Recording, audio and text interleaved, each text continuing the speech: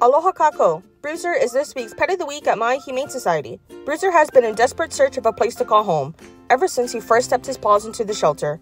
Bruiser doesn't do well in the kennels, but luckily, a very nice family has agreed to foster him. So for now, he's hanging out with them while we continue to search for his permanent ohana. We hope that happens soon. Many people in our community spread the word about Bruiser, but he's still looking for a family to call his own. Bruiser is just a puppy in a big boy body. His foster parents said that he's just a big old baby. Bruiser loves hugs, plush toys, treats, and belly rubs. Please, someone out there, give Bruiser a chance. We promise, nobody will love you more than Bruiser.